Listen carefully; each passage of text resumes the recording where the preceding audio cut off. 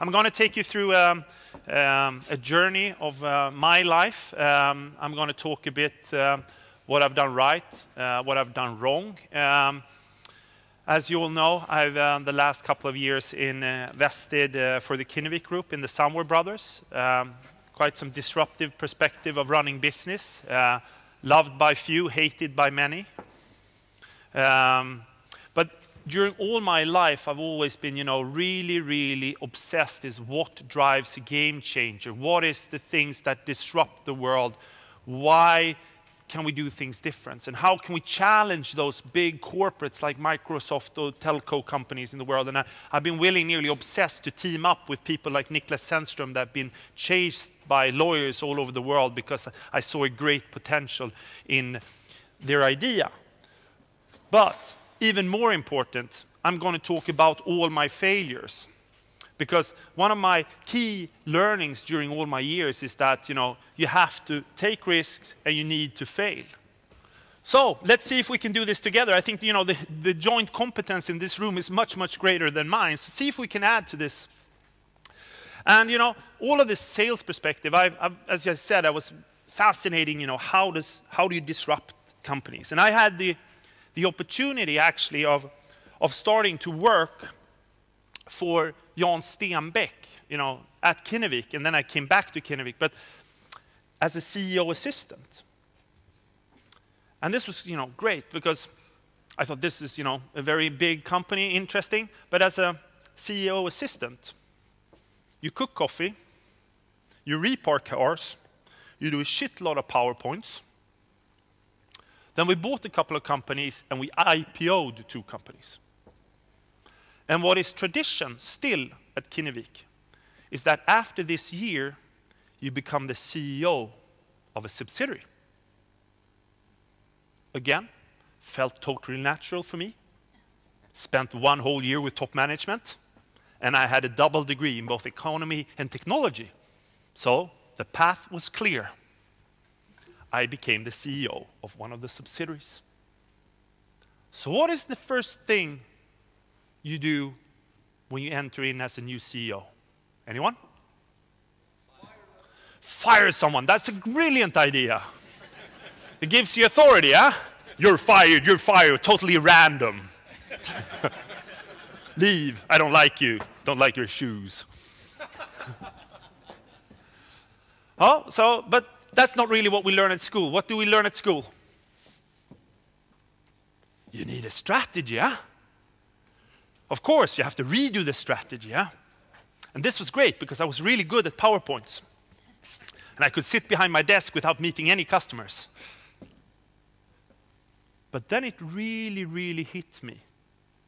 The only thing I was going to be evaluated on was sales. And this is where Excel comes in really, really handy. Have you ever thought about how easy it is to add customers in Excel? Just copy and drag, Everything goes up. But when you're sitting there and looking, okay, this is a plan I need to follow, Panic.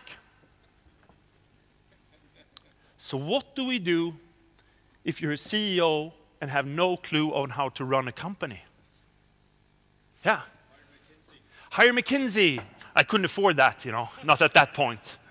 Maybe, the other advice I was employ, a sales director. Of course, that would have been a great solution. But I was young. I was naive. I thought, I really need to learn this. This seems to be important.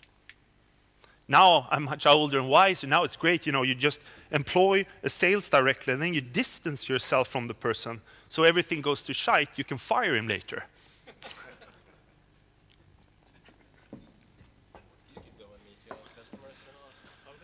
That's a great idea. Do you think I did that? No, I had to leave the office. Meet a lot of customers. Scary, huh? So what do you think I got for advice then?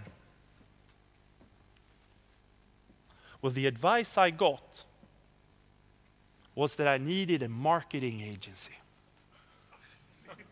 We couldn't sell anything before we had a great branding campaign, huh? Felt again, totally natural. I could go around to the coolest agencies in Stockholm, drink coffee and have a great time. And they came up with a brilliant strategy. It will only cost about 30 million Swedish crowns to really get started. Kinnevik is a big company, you know, they can afford it. So I thought, you know, back again up to Kinnevik, you know, big office, top floor, sit outside and wait. And I basically only had 2 points on the agenda. The first is I needed a new billing system, and then it was those 30 million Swedish crowns. You sit outside, you get called in, you know, you get, how things doing out in the real world, do you like it? Jonas, yeah, it's good, you know, we're gonna make this big. Okay, so what's the part on your agenda? First part, I need to buy a new billing system. And then I can see how Jonas Kjellberg just goes like, oh no, and he basically throws his pen on the table and he literally screams at me, you idiot, why do you need a billing system? You have no customers.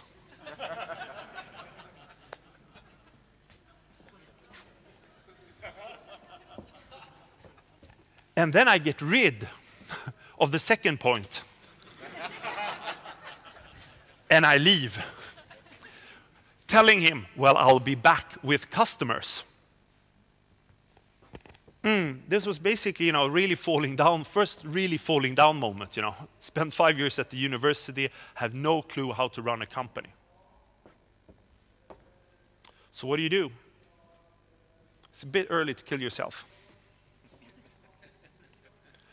So it actually ended up, I called my father. And he was quite surprised. He said, you know, Jonas, you've never ever asked for advice ever in your life before. You must be in serious shit now. Yeah, well, I don't have any clue about selling. Well, so I have a friend who's a friend. I'll connect you with him. And he gave me a brochure that said,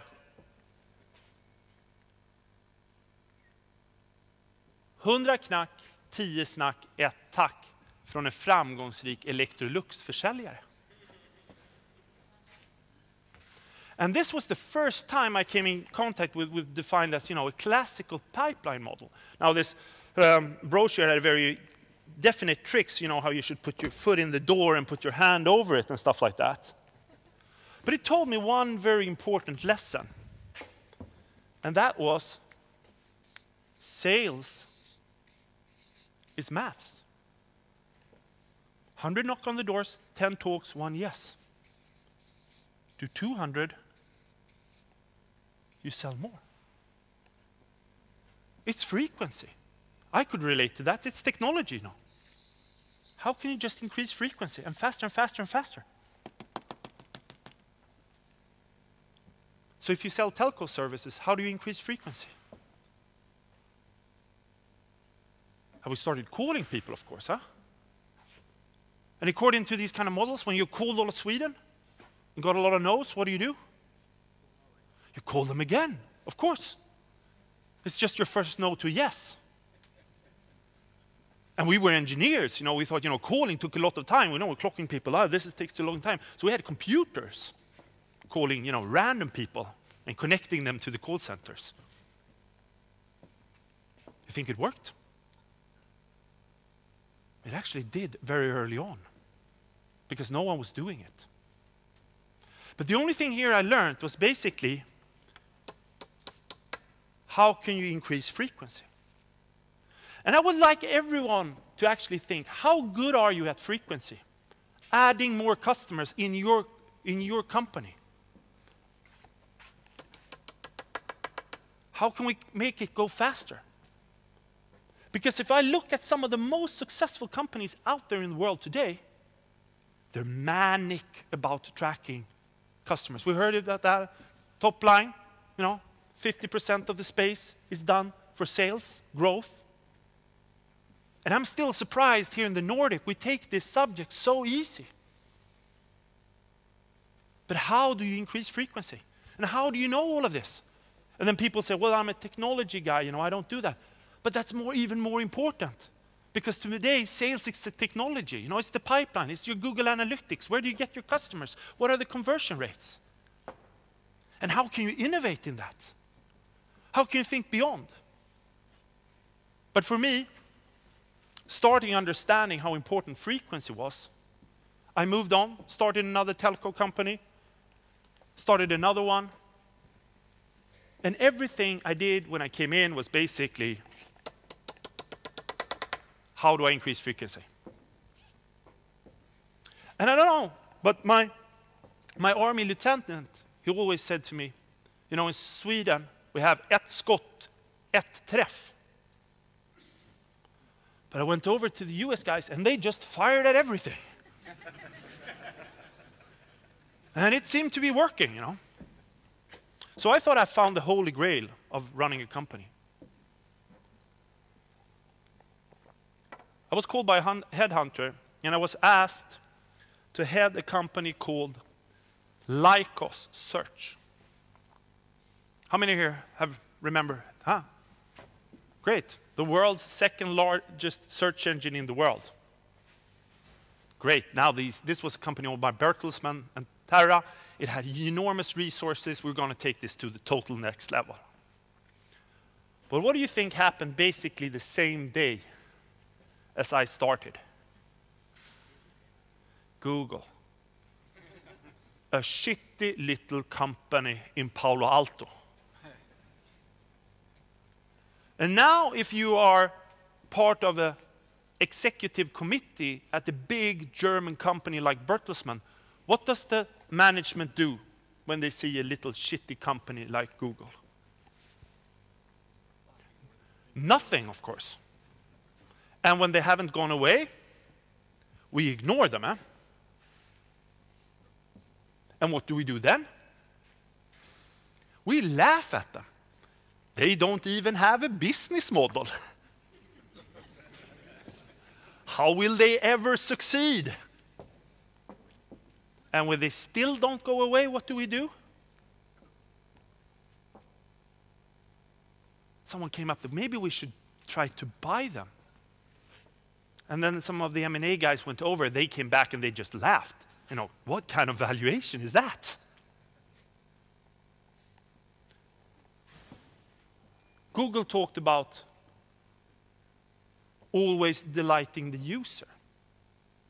This was totally new for me. For all my life, everything had been about always delighting the shareholder. And I came to my German boss and I said, you know, Felix, you know, they're kicking the shit out of us, you know. We need to do some outside of the box thinking here. And then he told me, you know, in his Swiss German, like, Jonas, there's a reason we have the box. Because you should be inside the box and not outside the box.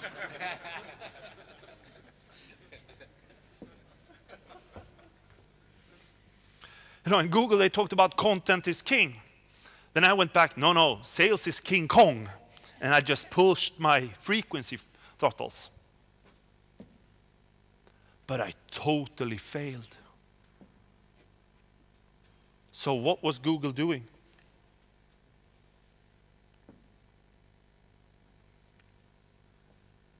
They built a better product. And that's not fair. If you're a simple sales guy. Give me something that is equal to something else, I'll sell the shit out of it. They delighted the customer. So what comes out? So what's delight? Anyone? What comes to mind when you think about delight? Sex. Sex? Great. Can you explain more why that delights you? It's a great feeling, huh? Hard to explain. I think that goes with delight. Anyone else? I think we learn at school unique selling proposition. And I think but this is more about really doing the great things. We have taken this model from the hierarchy of customer needs, where basically delight is on top. How many here has heard about the Maslow's hierarchy of needs? Basically works the same way. Huh? Let me give you an example. Alfa Romeo. Any Alfa owners here? They become less and less. They have a beautiful design as their delight.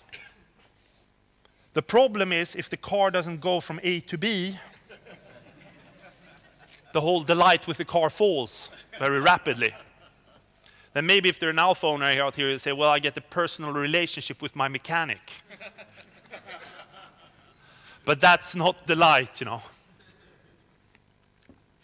And I think that's, you know, a very interesting perspective around it. So, delight is what is communicated.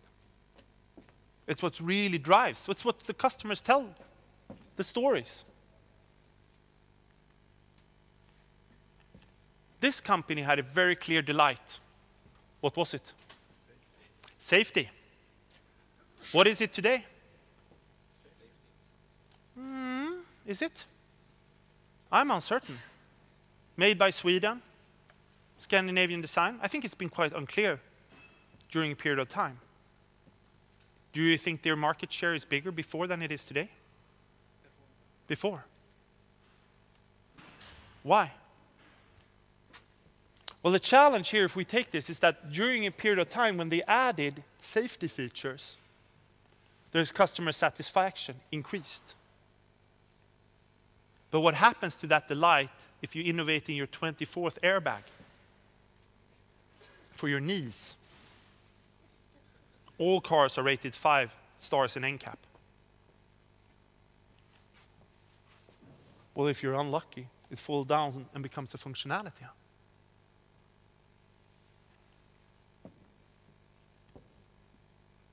And I think this is one of the biggest challenges I see, because I work both with incumbents today and I also work with entrepreneurs, is that entrepreneurs, they often have a very clear idea of what is our delight, what we want to accomplish. Their challenge is often the efficiency and functionality is not in place, no personnel, no money, you know, everything is chaos. But they have a great idea of how they want to innovate.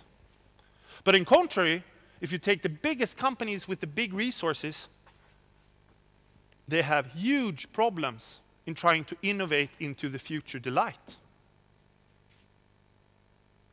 Why is that so? Go back to yourselves. How many in your company is working with tomorrow's delight?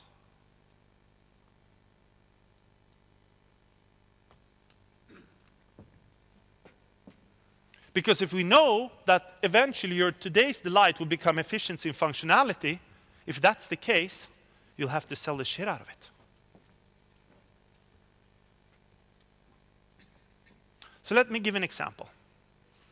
Harley Davidson had a huge problems during the 80s. You know, they were facing some serious competition from Japanese motorcycles. They were faster, you know, had better quality, were cheaper. So if you're a US CEO at this point in time, what do you do?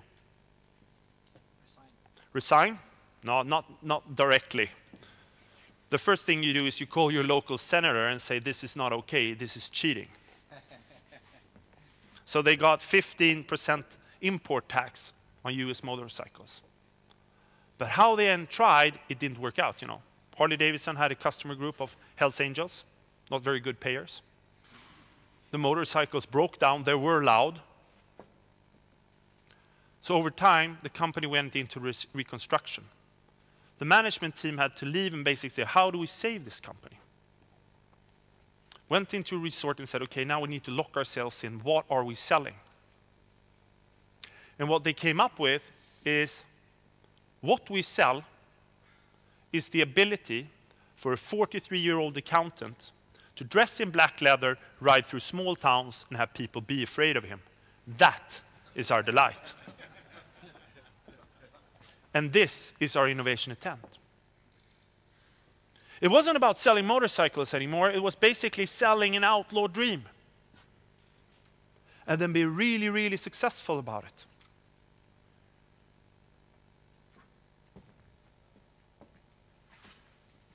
So my perception is innovate, don't imitate. This is really, really hard. And then also maybe you say, but Jonas, you invested in the Sauer brothers, the copycats of the world.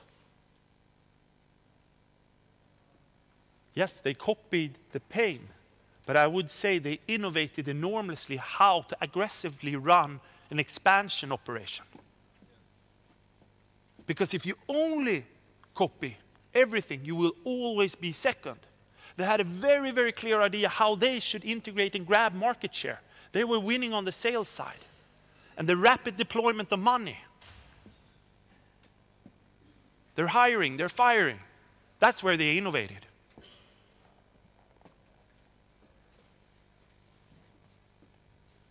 Second thing, does everybody in your company know what you're selling? Yes, great. Because the challenge is sometimes when I walk in to a management group, the first thing I ask them is, what are you selling? And in many, many, many cases, there is not the common view. There's a blah, blah, blah, blah, blah. The bigger the companies, the more blah, blah, blah. Because what we learned today is creating a friction-free storytelling is super important today. With all the fuss that goes out there, if you're not super crisp what you are adding for value to your customers, how should you survive? And trust me, I get amazed more and more times when people actually don't know this. Because in the end, if you can get your customers to tell their friends about your great delight, well, life is really good. And then maybe you say, okay, maybe delight is something you find over a weekend when you go away with your friends and family or your executives. But I had the opportunity to have Stefan Persson in my board when I was doing the telco perspective. I was really focused in selling, because I had to sell enough, equipment every week to be able to pay my salary. But he talked very passionately how hard it had been for him to find his delight. It took him nearly 10 years to nail it. They come from a small town in outside of Stockholm, Västerås. They had a very clear idea of how to sell things. It was in on the rack, and then it was the discount rack, then it was the discount rack, and then it was the super saver box. Nothing that went into the store, nothing went out without being sold. Then they moved to Stockholm, and constant fighting starts. We can't do this model, we need a different assortment, so on, so on. So they meet. From a P&L perspective, what do you think was the most successful? The Västerås or the Stockholm office? The Västerås, lower rent, less cost for personnel, a clear model with no cassations. Stockholm, much more undefined model. There's only one little challenge. Stockholm is a much bigger market. And richer. So how do you do? And this was a constant debate. How do we solve it? Until they came up with the definition. H&M is from today on a fashion company. If Prada can use supermodels, so can we. If Gucci is on the high street, Fifth Avenue, so should we. But we're going to price everything with a zero less on the price tag. If Prada takes $300 for a pair of jeans, we'll take $30. But from today on, we're a fashion company. It's a quite bold move, huh? Guys, you've done a great job here in Västerås, made all the money, but I'm going to go with these guys, the fuck-ups in Stockholm. And we're going to take it to the next level. But that's what they did, and they launched, this very famous campaign with Cindy Crawford and so on, and moved on. Never looked back, and then they started, doing things with big brands and so on, really positioning themselves as a fashion brand. And done really, really well. And if you look from an interesting perspective, since we looked about the stock prices, this has basically been H&M's. The interesting part through this, for me, is that when they did this, there was another company that basically was exactly the same size. Kappahl.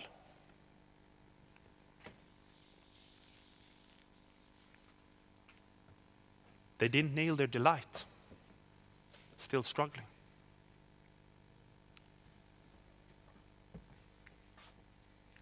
So I think the important lesson here is trying to understand, what is your delight? What are you selling to your customers? And how can you innovate in it? But we talked about frequency, super important. We talked about the importance of delight and how it fits together. But yes, you need a business model. Trust me, I worked on a lot of VC companies, and over time you need to make money. And I had the opportunity to be part of Skype's. You know, I had miserably failed at Lycos. So one of the key criteria for me when joining a new company was it needed to be a strong delight. But what is the strongest delight on a telephony service? Quite commodity, huh? Should we price it 50% lower than Telenor? 20, 70, how should you price it? So, but if we want to be true to ourselves and to the consumer delight, the cost should be zero. But that puts quite a lot of constraints on to your business model. So we started what we defined as the zero game. And this was not finding, zeros on the pricing side. This was more about how could we innovate on the cost side. If this is a telco, and this was Skype. A telco invests in infrastructure. At Skype we said, let's use the internet. And we innovated in our first zero. Second part, in a telco you need a switch. Interesting part here is that the CPU power was the same in a switch as in a personal computer. So he said, let's code and transmit the calls in the computer. Another zero. To get really good voice quality and connect all of these, different computers, you would need to go around the world and rack a lot of voice over IP gateways. How many here, by the way, use Skype? Oh, great. Yeah, still being used. Have you ever come back to your computer and felt that the computer was really hot and the fan was going? Because if that's the case, your computer has become a super node, and all traffic is routed through that computer. Because what we realized is that there are a lot of computers out there with a lot of CPU power connected to the internet, but not being used. So we said, let's use all of that CPU power and as a router, as a super node.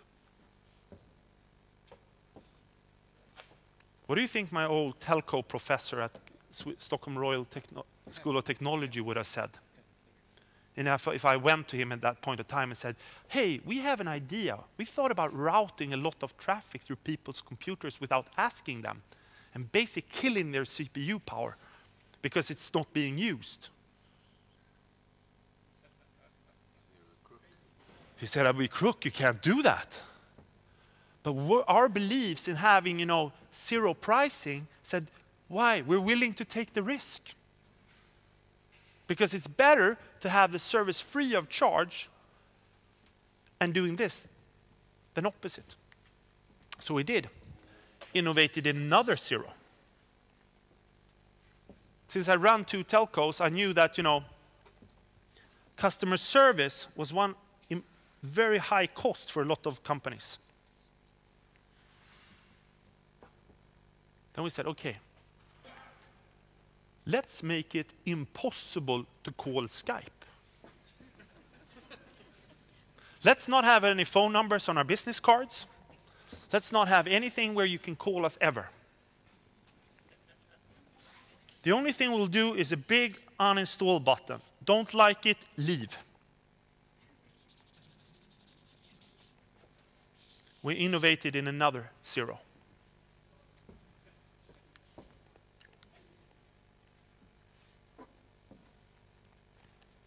The beauty around this also made the product very, very fast to scale. And then you go back to Tom's work at Stanford, and you start doing researches about these big, big companies that really accelerate very fast. We often see they have a great delight, but even more important, they have innovated in zeros. They don't have costs where others have. It gives them a competitive advantage. So, name any companies that have been successful in this.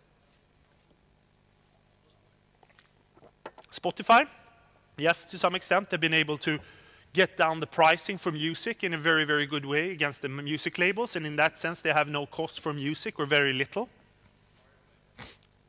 The Pirate Bay, they maybe did it even better.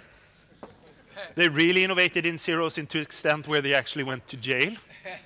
We can have a long debate about, the perception of doing that, and Niklas coming from Kazaa, Well, I'm still amazed, though, that, they can go to jail, but you can still produce weapons and sell them. But, let's not take that on stage. Other companies? Dropbox is a great example. I think what they've done is brilliant, is they have innovated in zeros in their customer acquisition engine. They got a lot of people to actually, add customer because it fuels the system. WhatsApp, to some extent. What about this company? First, is there any delight flying with Ryanair? No. Do they have a clear business proposition? Yeah, it's cheaper. But I would say they've even taken it further, Before, coffee was free at Ryanair. You have to pay. Luggage before was free. Now you have to pay. Do they call a normal the normal airport and say we want a better fee for landing? No. What do? Yeah. Get, call to an old airport, army airport, and basically tell the government, if we're going to land there, you pay us $2 million. They're like, no, that's not how the system works. Yes. And they get their money. They have not only innovated in zeros, they have innovated in customer acquisition revenue.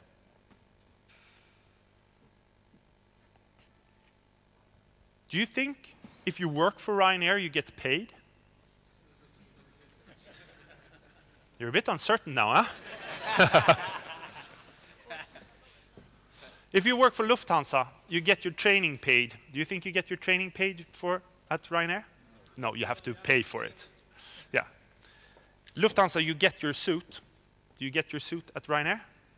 No, you have to pay for it. Any pilots in here? So when you're finished training, what do you need? Well, you need 4,000 hours of training before you can become a certified pilot. And during that period of time, Ryanair is so nice that they lend out their aircraft for free.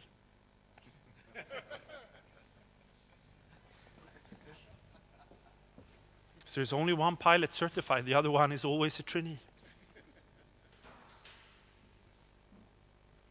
They've even gone so far today that if you want to send in an application to work at Ryanair, they charge you 40 euros. So what do you think has happened with the number of applications? Gone down, eh? What do you think has happened with the quality? Gone up, eh?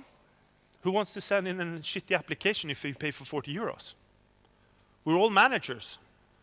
So what can we do now? We can rationalize, eh?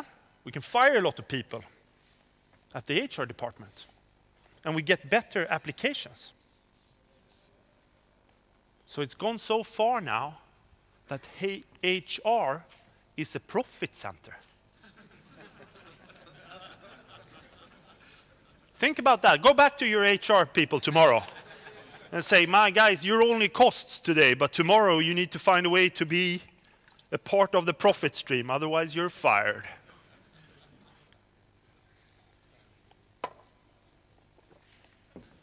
But But I think the interesting perspective around this is that, you know, today Ryanair is one of the most successful companies, airline companies in the world. Clear value proposition, and they innovated around the innovation in zeros. What about IKEA? Normal brick and mortar company, no rocket science. Assemble your furniture yourself. Bring it out from the warehouse. And you get it in a very cheap way. Become a huge, one of the biggest companies in the world. But the interesting part here with IKEA is, how do they work with customer acquisition? What happens when you walk into a store?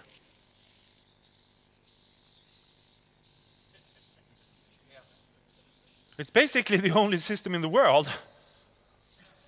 We have to walk through all the aisles. They have a team of 50 people down in Delft thinking about customer acquisition. How do they think? If they want to add customer acquisition, what do? Add more aisles, of course, you know, because then they increase frequency, yeah? Restaurant in the middle, of course. Everything is thought through, you know. Nothing is random.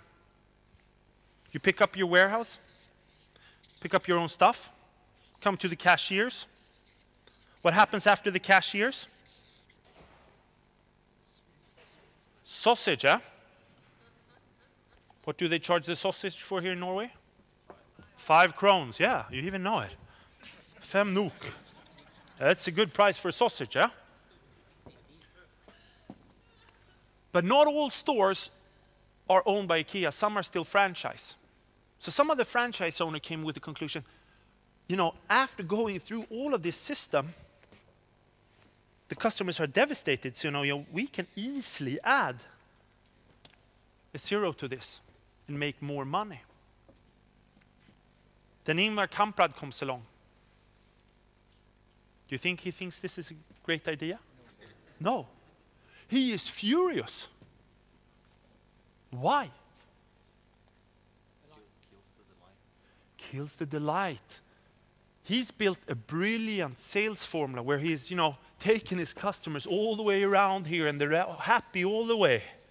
Add more lines and more lines and more lines. Because the last thing he wants the customer to remember is it was cheap. And what are you going to do when you come home?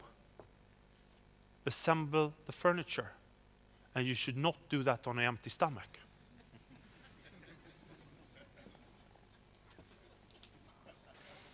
How often you go to IKEA do you come home with what you intended to buy? And if you can't come back there, you have, what happens if you didn't find what you were looking for, that last thing was missing? You have to go back. And I think it started with getting capex costs down, as in getting warehouse costs down. But they realized there were a lot of things missing. But what happens? The customer has to come back. And then they know that you will spend 2,384,000 norska kroner. And then maybe you say, well, there's some shortcuts now at IKEA. Anyone use them? Yeah? Well, why would they do that? For the husbands. Because the husband is often sent back to get the last missing item. And we don't want the husband to get caught in some kind of infinity loop.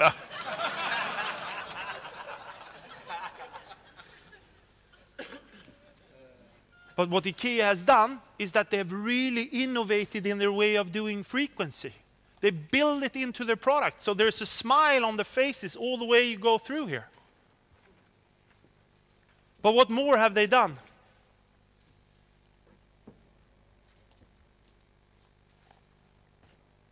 Oh, I think we missed it. But they've done something more. The catalog, yeah? Ingvar Kamprad invented spam. How many asked for that catalog? Huh? He just sent it home to anyone, to everyone. So the lessons learned here is basically that you need to be very clear innovating in your sales formula. How can you get the frequency to interact with your delight into your business model? How do you play around with this? And how can you actually work with these things? Because if you're great in frequency but suck in delight, well, you have a challenge. Same thing if you have a great delight and you have great frequency built in, but you have no business model over time, you can succeed if you sell your company maybe, but it's going to be tough. But how do you get all of these things to work together? Because if you do, you can change the game. So let's ask a question. Is it the big that beat the small? Or is it the fast that beat the slow? It should say down there. Is the fast that beat the slow?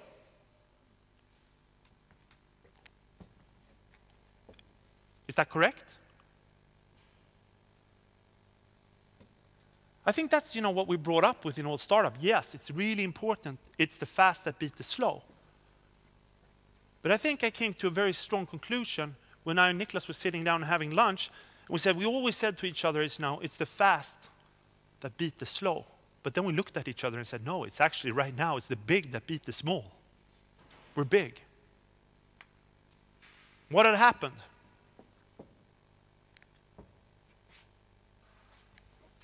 It became a defined marketplace. So are you in a red ocean? Are you defined by fixed rules? Or are you in a blue ocean? Because here, swim like hell. This is where the fast beat the slow. Here, it's a defined industry. It's the big that beat the small. And when I look at companies, I look at entrepreneurs and everything, you need to define yourself. Are you a game changer? That are willing to go against the establishment, do everything your own way? Or are you an outperformer?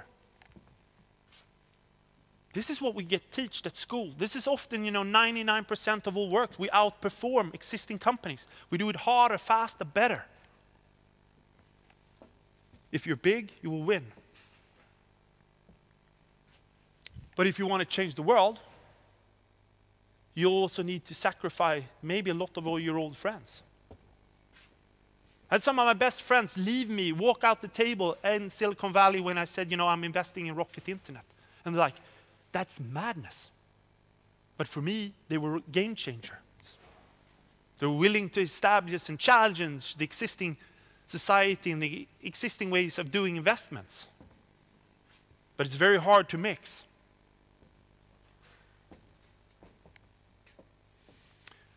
And if you go back, if you have time to read one book, I'd say read Clayton Christensen's The Innovator's Dilemma. Because it's very seldom these guys that innovate in the chairlift.